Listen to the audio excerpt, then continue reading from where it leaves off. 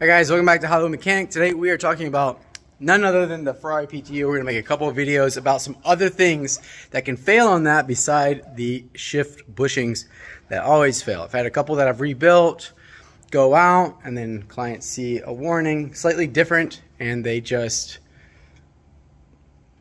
think it's my parts. And it's not. What it is multiple things. You've got PTU, accumulator, pressure sensors, solenoids. But today, this video is about the high pressure and the return lines that go from the hydraulic pump to the PTU. I'll just go ahead and show you what the problem is here at the belly pan of these cars. Well, you see that, people like to bottom them out, happens a lot. And how can you avoid it? But right here, you see this like super torn up piece of belly pan.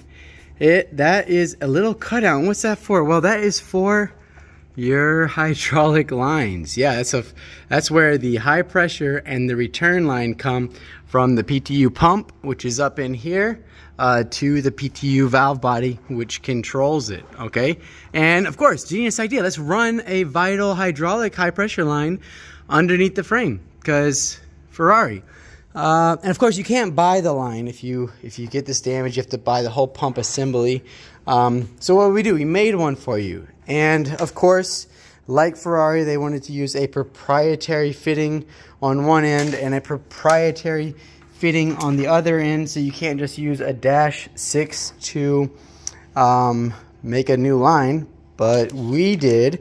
We just gave you new fittings, which is especially important because a lot of people over torque these, and these get kind of mangled up coming off. They get rounded off on those edges, so they get very difficult to take off. As you can see, that one's kind of stuck on there. We couldn't get it with a flat wrench to come loose. This one over here is the same way. Let's look at this one right here. Super chewed up.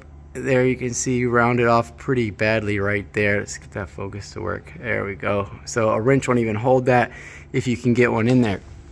So how do we fix it? Well, of course, the new line, here it goes. Looks like this, slightly different. We give you new fittings in case someone messed it up. Ones that are thick enough that you can actually get a wrench on.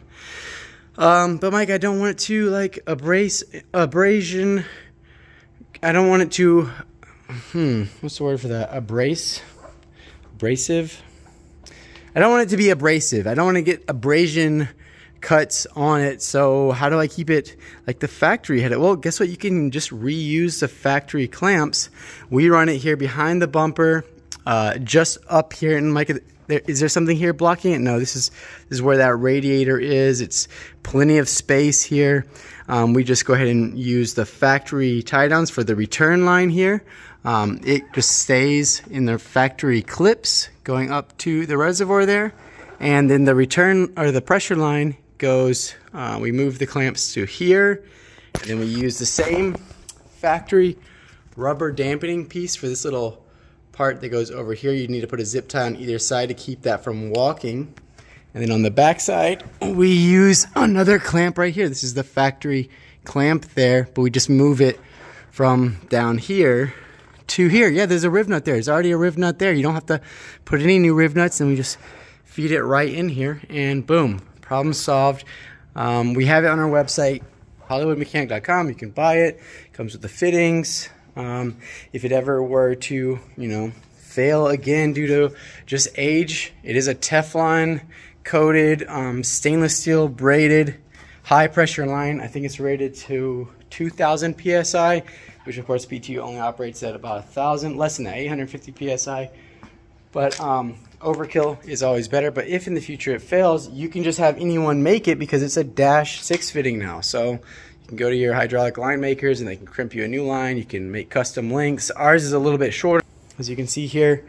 And you can see, like I said, these are the factory components. You just pop these off. These are the factory zip ties. This is how they hold them in place, as a chemical resistant zip tie on either side. So we don't need to send you anything, but we do include the these little clamps with the line because these are always cracked up and degraded. Let me just go ahead and show you right here. We got like look at them. It's already cracking there. See, chewed up. So we just give you a bunch of brand new ones because that's how we roll over here. We just stock all sizes of different various ones, and there you go. Let me know.